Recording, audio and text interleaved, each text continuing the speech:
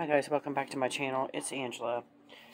I guess I'm just trying to talk through the cold. I've done a couple videos today, and I decided to go ahead, since I just got this Animal Totem Tarot yesterday, to go ahead and do a deck interview with it. It's my first one in a while, and so yeah, let's get into it. So if you're just tuning in, usually I do a meditative breathing and then pull the cards. As you can see, I gave you guys a rest from that because every time I started trying to breathe, I would have a coughing fit, and you don't want to hear all that.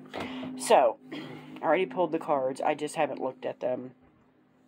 But this is the tarot spread we're going to do. It's the one I've been doing with all my deck interview spreads. It's 5 cards.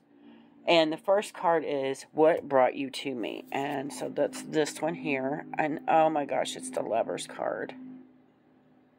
Beautiful.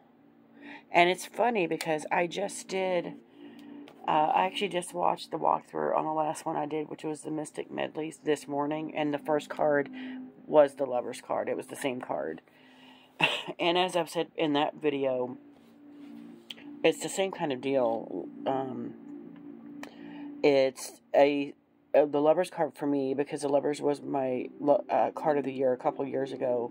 I think for 2020, the Lover's card was my card of the year, and it reminded me that it's sometimes not about love with someone else. It's about your self-love, and this one to me depicts even more so the loving all the parts of yourself, even the darker parts. You need to learn to embrace those parts and love all of you.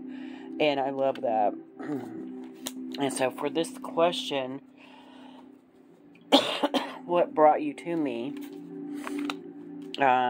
There's a self-love here that needs to, again, it's going to teach me about self-love. So I love that. So number 2 is, how can we best work and collaborate together? And I drew the 2 of Pentacles. Why is that? I don't know why that's a little blurry. Why that's so blurry. Oh, now it's straight. That's a beautiful card. And again, to me, this is balance. The 2 of Pentacles is all about balance to me. And again, this is a card, it's no stranger to me. I pulled the 2 of Pentacles a lot, and I think the same year that the Lover's card was my card of the year, because it was trying to teach me balance. I need to learn to balance everything. Instead of going gung-ho on one scale or the other, I need to learn to balance them equally. So I found that very fitting that this specific animal deck is letting me know this is how we can best collaborate and work together, is to balance. We balance each other out. So I love that. Love that. Love that so much. So number 3, what is the first impression of me? And I got the Chariot. Wow. The Chariot is my soul card.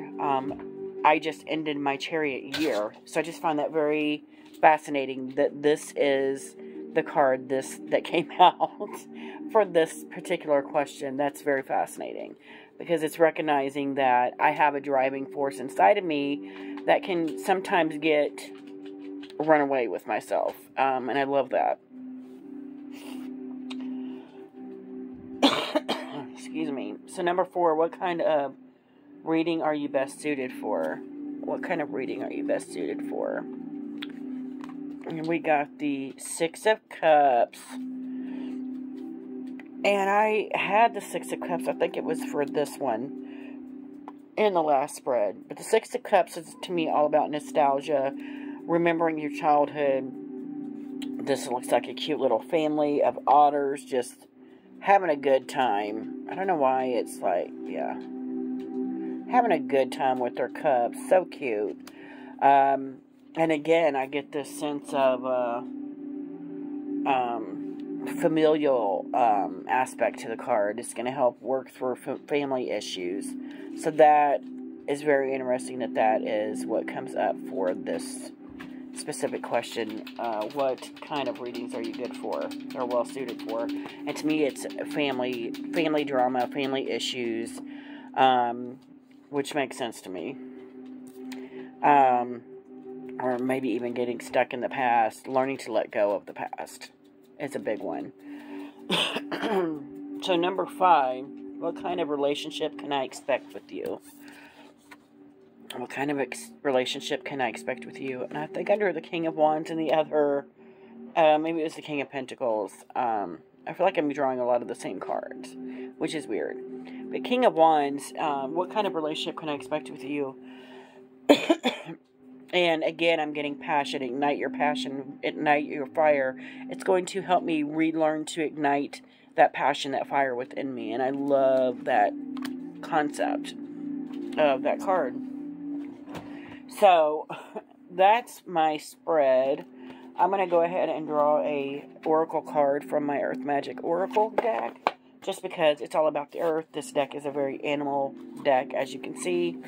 So, is there any other questions, comments, concerns you have? Or anything you want to tell me about this spread? Any other concerns or questions or answers about the spread?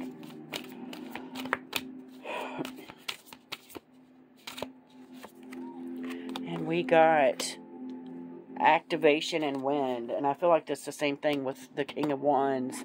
Is this deck will help activate that passion, that fire, that drive that I once had.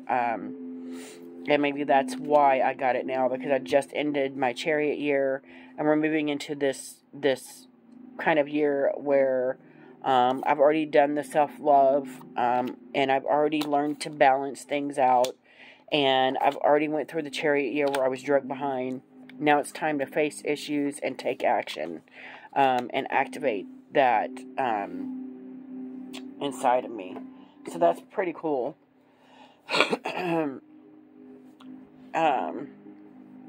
And I just want to read real quick, wherever I stuck it, the,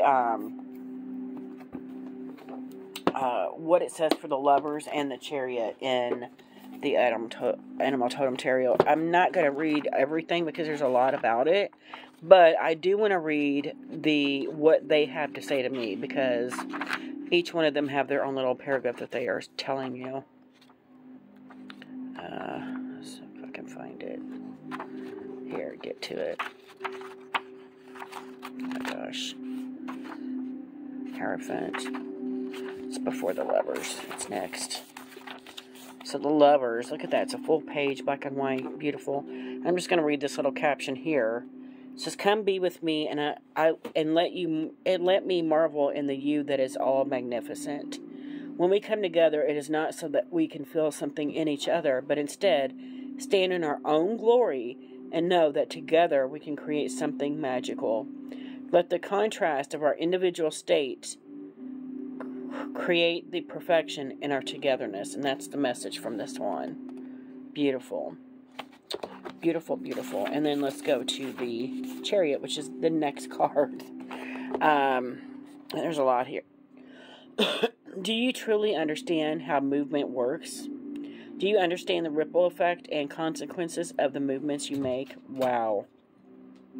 Each time you step, jump, or change direction, you cause a ripple that will eventually come back to you, carrying with the energy that created it.